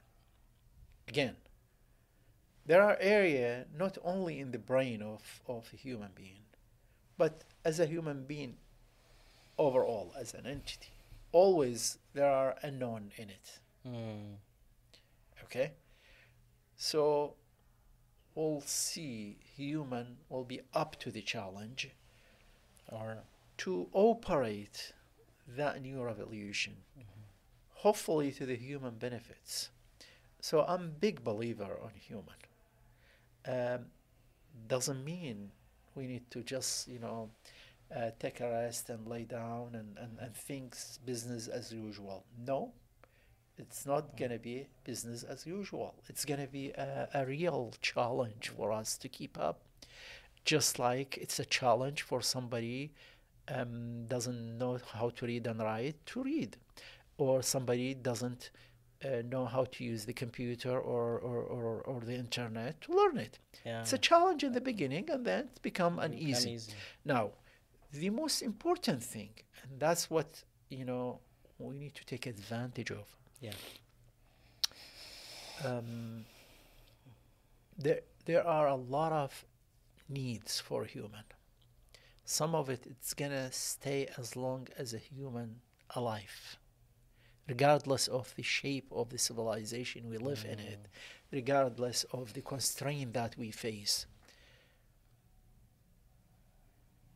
I'm hoping the corporations, governments, different type of world organization get together to invest in AI, to direct it in a positive way. Last month, there was a lot of talk about tech leaders in the U.S. coming together to kind of put a frame into this industry, which aligns with what you just said. I want to mention something about when you said humans are humans, we still use something that we all use, as one of the wonders of the world is Hanging Gardens of Babylon. And a lot of people say, well, it was built of clay. How did he build gardens on top? And a lot of people don't understand that oil used to be oozing out of the ground. And what he did, he took the asphalt and he painted the elevation. And this is why when they put the irrigation system, water did not go through the walls. That technology is still used today in homes in Iraq and even in Saudi and the Gulf to basically prevent if it rains so the water doesn't go through. So stuff like this will be used. But without AI, we wouldn't have the mRNA for the vaccine for corona. AI accelerated the process. So this will change certain industries and aspects of life. And I think the people who will not join the race will be illiterate, basically, in the new world. But we'll move to the next point, which is, I don't know if I'm pronouncing it correct, Tahil? Ta'heel. Ta'heel. So the Ta'heel project for job creation and vocational training aimed at facilitating weapons reduction in Iraqi society stands out as an important initiative. Can you share with us more about the project? Again, that was one of the projects that ERU work on it. I remember in early 2016, again, we were in the peak of the war. We started liberating a couple cities, but we still have a long way to go to finish, liberating all the cities and villages that ISIS took from Iraq. One of the things that, as I mentioned, we envision it's going to be a problem. I remember I met with representative from donors and international communities, organizations, include EU, USAID, Japan, and a couple other donors from the G7. In that time, we were, they focus mainly on the so-called liberated area. When we liberate area, there's an urgent need for humanity, and also there's a couple other projects to bring refugees back to their home. So in parallel of that, I started that project. I led this project called Ta'heel, I make it more comprehensive. I was, debating with the people from the international community. I told them, definitely we all need to focus on liberated area, but don't limit it to liberated area. You know what is the big danger will happen after we liberate this area? The rest of the area were the people who came to liberate this area. So I use the term المناطق المحررة versus المناطق المحررة. So those fighters who came from villages in Basra or Samawa or Imara or Diwaniya or Hilla or whatever, Kut, Najaf, Karbala, and Diyala, other area, those people, especially in the south where they have, the resources, the oil, and they are busy right now fighting. What will happen tomorrow when the fight will be down?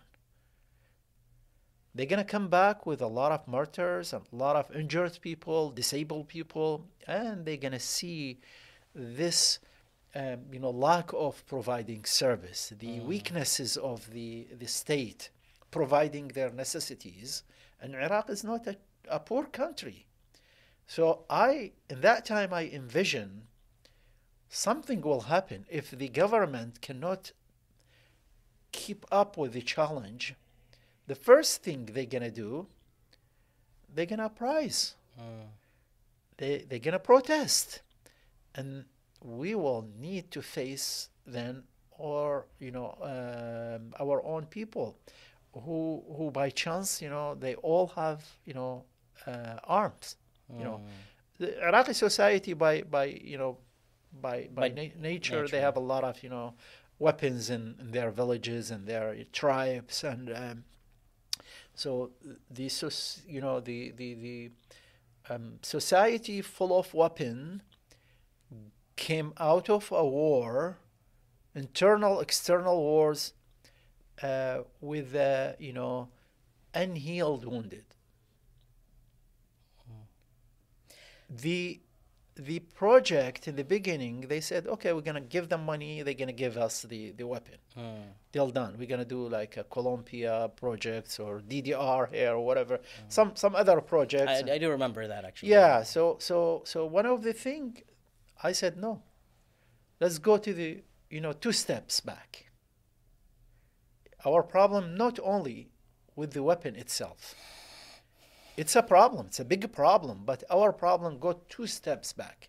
We have a weak state. We have a weak institution. We have a corruption. We have a failure of delivering the necessities for the people. And then you just take the weapon. You take it from this hand. They're going to bring another weapon in the other hand. So, and then we debating, okay, what's the real solution? We, visiting Germany and Japan and couple, many other countries, meeting with their people and meeting with the, experts from all around the world. I focus on the, vocational training to create sustainable jobs out of the government, out of the job government, a real job, like initiating the SMEs, small, medium enterprise, moving toward vibrating the economy rather than just like rely on the government paycheck. And so this program, it's an ambitious program. And the good news, we get a lot of support from the world. Was that the same program you went to Japan for? Yes, exactly. Yeah. Can you talk about that experience? Sure. The program, we planned for this program more than 2 years. It's brought like a lot of entities from the Iraqi government, private sector, NGOs, internally and externally. And Japan took initiative to work with us on this program. And so the goal of this program to create 100,000 jobs for 12 years, starting from fall 2018 until 2030. We went to Japan and we signed the documents and memorandum of understanding, with the Japan government, and 45 countries attended this, include the G20, include a lot of partners in the alliance against Daesh.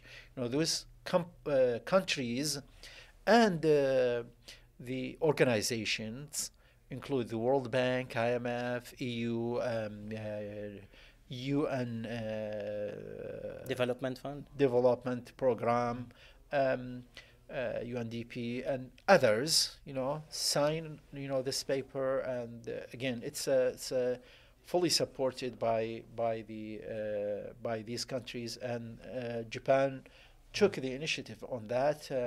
We were in Japan, and the Prime Minister al-Abadi and Prime Minister Abiy that time, sign, and we were attended that conference. In the night of that conference, we met with Dr. Abadi met with CEOs and representatives of many companies, from Japan, include, a very large corporation, and some of them they interested in opening sites in Iraq, assembly lines, include Toyota at that time. It's the hope was very high, and again, it was a promising project. And now, when you talk about a project like this, the planning and everything goes into it. This was in the last 2 years of you being in the office, right? Yes. The continuity of project is very important too. So hopefully this project will, see more progress in the ground. Now, moving to my next point, I'll start with a quote. May our cities be like gardens, flourishing with beauty, culture, and harmony. Queen Semiramis. So my question is, you've also been involved in writing the Iraq Vision 2030 and development strategy. What were the key objectives of this vision, and how do you envision its impact in Iraqi future? I want to try to talk about economies of scale here. As you see, there's other countries in the region that has this similar vision. We see, for example, in Saudi Vision 2030 is led by His Highness Mohammed bin Salman Wali al-Ahd. Big impact on the ground, and you see the whole region probably will go to different dimensions. You see effects in Iraq too. So can you talk about why it is important to look at Iraq as an enabler in the region for economies of scale that could connect the region as a whole, because Iraq falls in the middle? Well, that's a good question. Again, I'm going to start with what was our vision. The Iraqi vision for 2030. It has similarity with the other vision you mentioned in the region, but also it has the uniqueness. It's designed for Iraq. Understanding the realities in Iraq and shortcomings and the difficulties, challenges. If I can say the base for that vision is to shift the paradigm of the definition of state roles. Iraqi states, again, although as a shape changed after 2003, different than the state that started a century ago, and specifically last 35 years before 2003, where the Ba'ath Party came and social system, abused the economy, abused the education, abused all the society. Unfortunately, those 20 years, it was full of everything other than the building the state foundation. So the paradigm that we were try to focus on it's shifting the purpose of a state from controlling the citizens to a state servant to the citizen. the economy from economy heavily depend on one commodity fluctuated in the price, and you are under the mercy of the market, mercy of uncontrollable factors, to a commodity, to a diversify economy. Iraq, we don't need to talk about, the opportunities in Iraq. Again, agriculture, industry, and tourism. Iraq is a site for almost many religions. In Iraq, if we put the train on the track, if we get that direction, I think we don't have shortage in the resources, human resources, natural resources. The location of Iraq, geopolitics could help Iraq rather than become Iraq the core of the instability. Unstable, yeah. By end of it, the vision itself aimed to transform Iraqi society to a healthy society. In a different, using different approaches and paths, in education and health and economy, even using our energy, in a sustainable way. For your question, how could we connect with the other area? How could we bring the area together? That's my belief. Again, I always believe having a unique country in a region, in a bad region, in an unstable region, it's not a sustainable model. You gotta spend a lot of on the security. If you have a very nice palace surrounding in a very poor neighbors, or unstable neighbors, okay.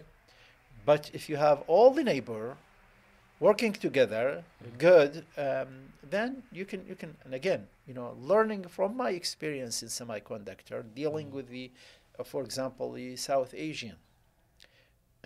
Sometime, if you pick your phone,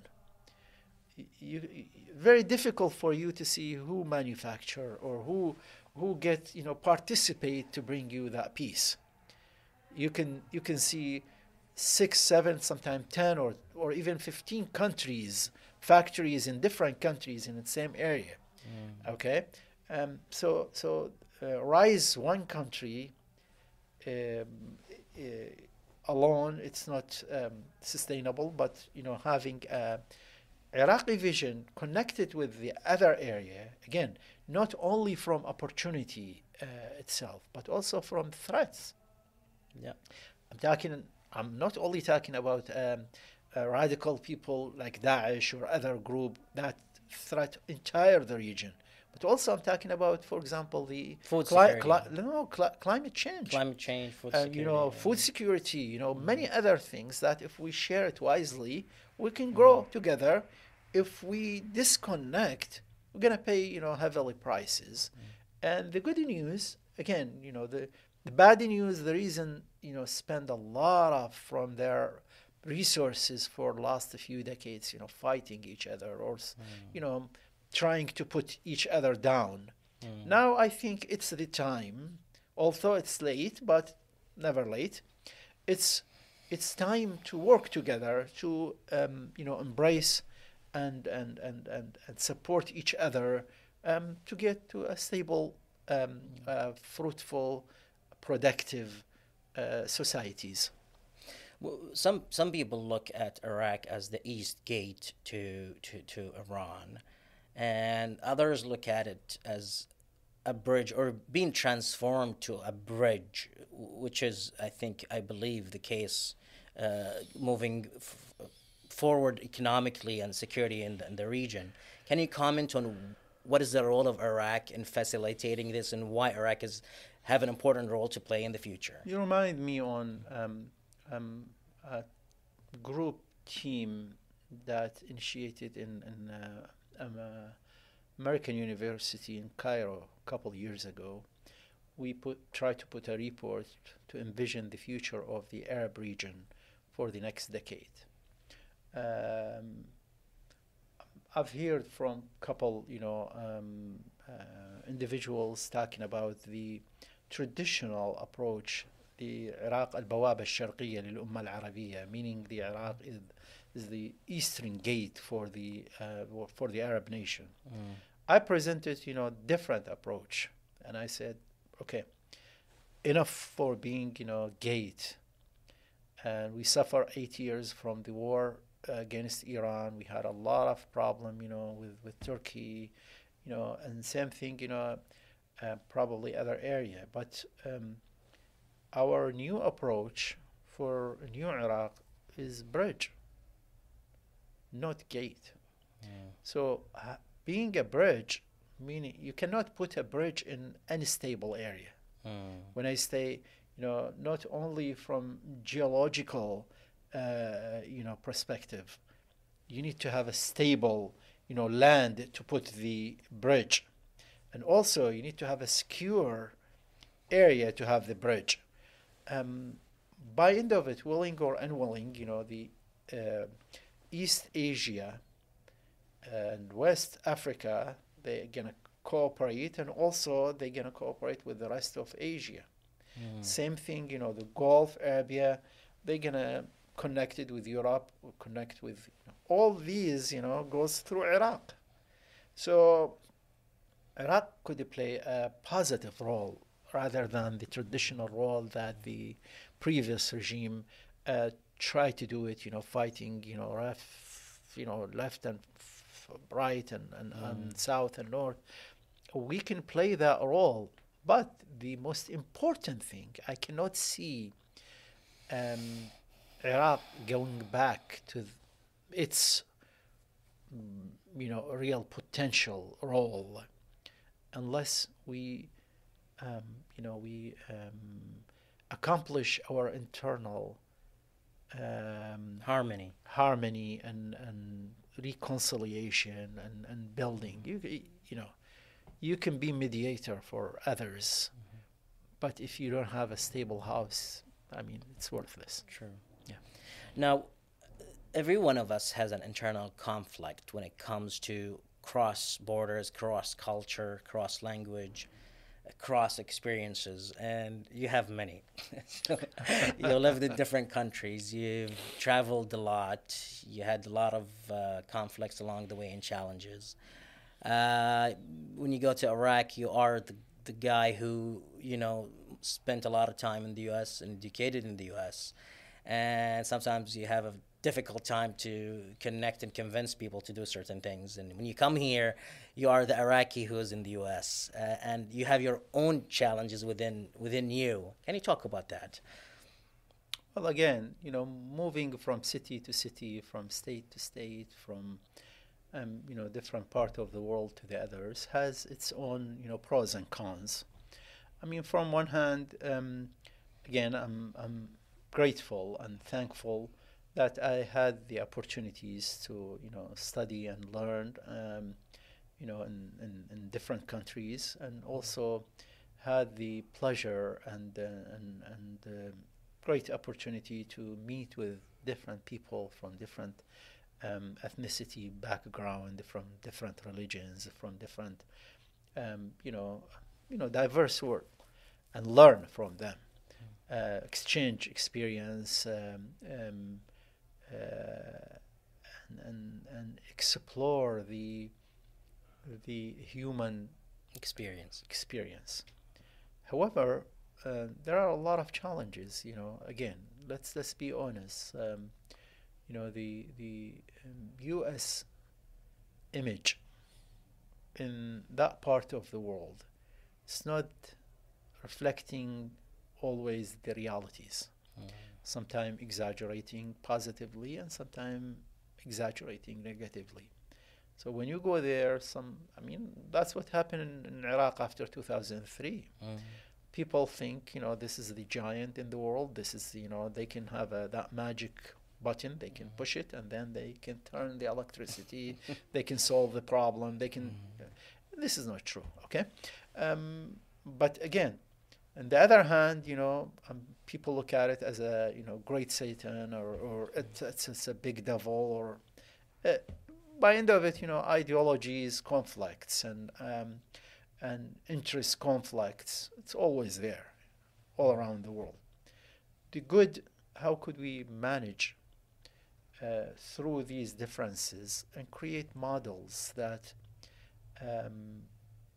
bring benefits for both parties, for both nations, for both communities.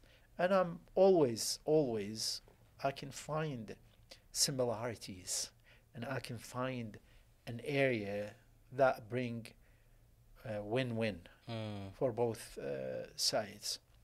But it's challenges. And so you worked. You're a fellow at the Middle East Institute, correct? Yes. Visiting fellow. And could you talk about some of the writings and what's your message you want to aim to convey to the audience? Well, again, since I left the government jobs, I took time off, and then Corona came, and so I had a couple research projects. So I try to bring the elevate the awareness in both parts, in Washington area and in Iraq and the region, addressing couple issues. And again, people see me raising the flag many times, anticipating problems could happen, and then unfortunately it happened the way how I anticipated or I envision it, which is very sad. I mean, when you see something, you envision it, and there is no action, and then it happened. Same. Be careful, don't be in the trap, and then, whoops, you are in the trap. Okay. And then you repeat it second day and third day. That's unpleasant. But in my articles, I had a project, and that project to focus on the institutional reform in Iraq.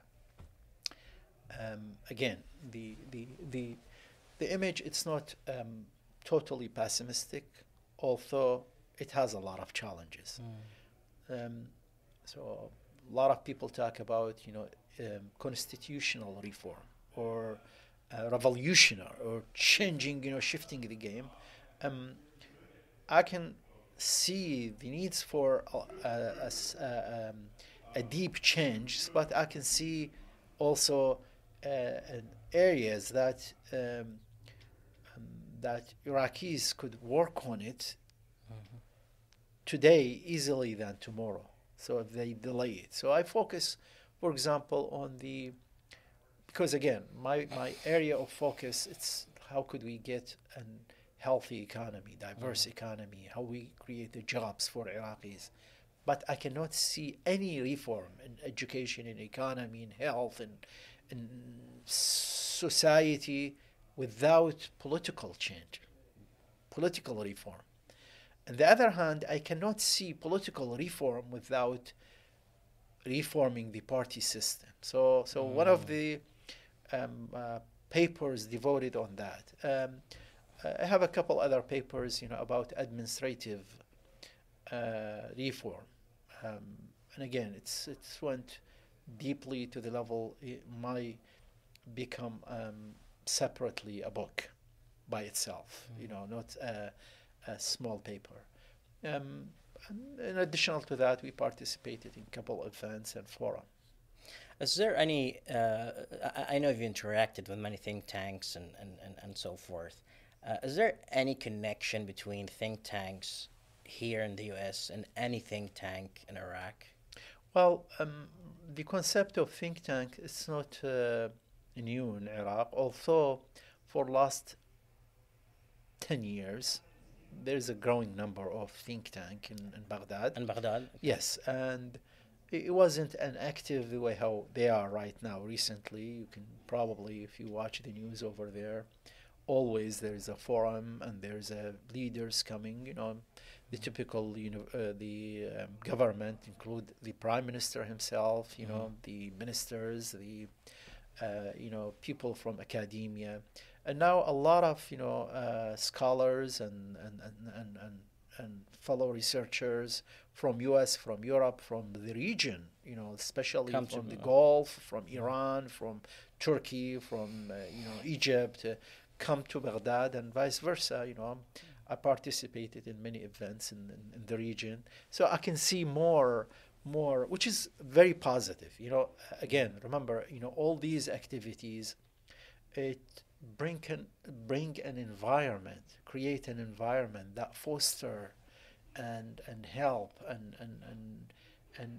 enable not only the scholars themselves or researcher, but also sometimes enable the officials and former officials to speak and think out of their small little boxes.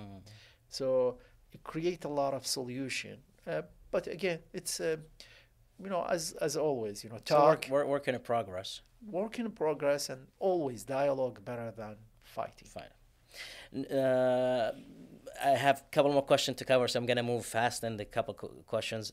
One very important, crucial point that I want to talk about or cover is the rivers of. This is a quote, last quote, I promise. Sure. No. The beginning of the quote is, "The rivers of Mesopotamia bless us with abundance, and it is our duty to protect and preserve them." This is almost 2,500 years old quote by Tilgath-Pilser III. Prime Minister recently commented on Iraq needs international help for the declining levels in Dijla al-Furat. Yes. Can you comment on that, and what do you envision a solution as? To me, a conversation with Turkey could solve the issue, but maybe you can expand on that. I know it sounds simple, but you probably know better. Well, again, I'm not a specialist in the irrigation system or in the water by itself, but I studied a lot. Remember the role of the Al-Furat and Dijla in Iraq. It's it's equal Iraq. When you say Iraq, meaning the country between those two rivers. Okay, Bilad ma bayn al-Nahrayn, yes. or they call it Bilad al-Rafidain, the two rivers. Country. So it's essential part of our culture, our mindset, our life. Unfortunately, the with all this environmental, climate change, and also with a low level of water management and agriculture norms and practices. In many areas, they still use the way of irrigation that we used it 5,000 or 6,000 years ago, which is, again, it's not efficient, obviously. However, in addition to the reforms that need to be done inside Iraq, but also, having too many dams in Turkey specifically, and even in Iran, but mainly in Turkey and probably in Syria, probably one dam, but mainly in Turkey, it should be a big flag that Iraqi officials need to address it, and that's what happened during our administration. And I think there are a lot of attempts in the next previous administrations, those who came after us, and even the administration before us, but I don't see the level of opening the Banadora box. Just open it. Don't, my approach, if you have a problem like this, you don't leave it.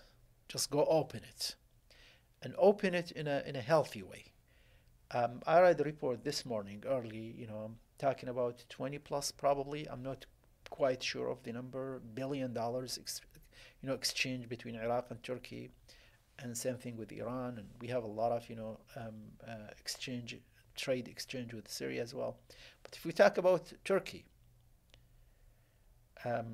I was planning, and I think others also, I thought about, having a project inside Iraq, include, in the south, specifically in the south, where we have a lot of water shortage. Um, Although we start now having the shortage all around Iraq, you know, that concept of bringing together Investors from Turkey to investor from Turkey, from Gulf, from Iran, from from the region, but specifically those who has interest to keep the water flowing in Iraq. That's very, very interesting. Yes, I proposed that almost a decade ago, and I said, unless They have interest within. interest in it, then we can probably It's talk like an about. incentive, yeah. Right now, it's a kind of love from one side. Yeah. It's not going to work. I mean, when you look at the trade balance, Turkey is the single largest trade partner with Iraq, if I'm not mistaken. Correct me if I'm wrong, right? Yeah, again, if they are largest, but even if they are not the largest, but they have a big portion. Again, I'm talking about double digits, billions of dollars. So, uh, so Iraq has a lot of cards could play it if the decision maker try to. We have a couple of questions, but let's move fast because I have one more question to ask before we close. Looking ahead, what are your aspirations for the future, both personally and professionally? Are there any specific goals or projects you're excited to pursue? Well, I'm a busy man, always, if not writing, reading, and also interacting with people, but also, being in creating my, founding the ECG, Euphrates Consultant Group. Had a couple projects now working with the, different partners in digital transformation, technology transfer, and also the key concept in my mind is how could we create better life for typical Iraqis and others, the young people. How could we help them to find themselves in this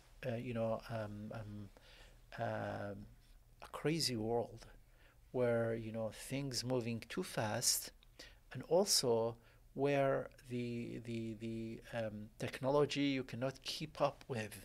So how could we teach them new skills that will enable them to go through a challenging world?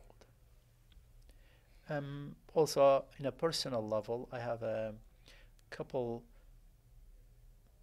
2 books, uncompleted books, require editing, then try to to publish them.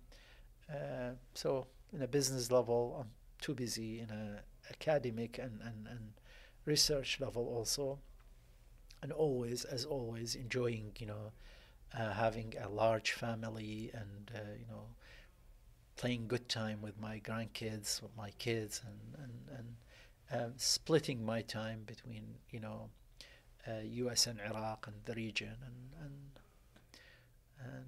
always look to the future in an optimistic way. Yeah. That's awesome. Before the identity capital question, I know I thought I said that was the last quote, but there's another quote. Sure. Knowledge is the greatest treasure one can possess. Seek it relentlessly and share it generously. End the quote. Enki. I can't believe these 2,000, 3,000 years old quotes. So the identity capital question is, if time goes back, with all the knowledge you have today, what would you tell your younger self or tell the young generation lessons you learned through experience, not read from books? The life is too short. We shouldn't waste it in a conflict about illusions.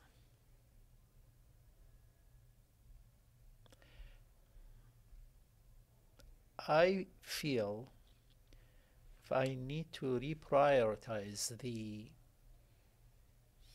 goals, if I go back like 40 years or 50 years with this knowledge and experience and, visiting tons of countries and states and meeting with leadership all around the world, politicians and religious leaders, business leaders. If I go back, I'm going to put the first thing in my priorities is the self-reconciliation.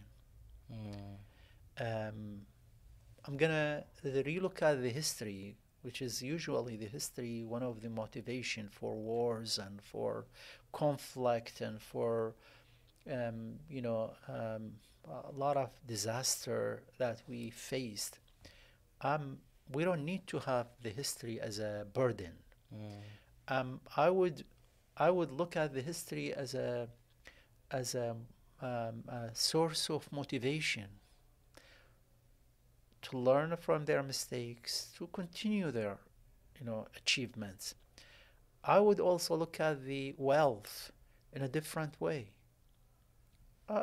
Usually, that's what I learned from my dad and my parent, my mom and my family. The wealth, it's going to be curse without a mature management. If I will go back, I will even invest more in my family, in my friends, real friends, and the other friends, which is the books. And also, I will invest more in the land I love. I didn't mention the gardening. It's one like of gardening? my hobbies, and who knows? I might become farmers in one of the villages closer to Samawa or in the desert oasis. This is awesome. I think all the messages you just mentioned revolve around one thing: improving communication. Whether it's communication by conflict, when you talked about conflict, communicating with your peers, or communicating within the family, or communicating with yourself. And I think gardening will make a great time sitting by yourself, communicating your thoughts. Sure. Dr. Naufel Alhassan, this was a great. Thank you for your time. I really appreciate it. It's my pleasure, and I wish you and your program the best. And inshallah, I'll see you soon. See you soon. And this was Identity Capital. Thank you for tuning in.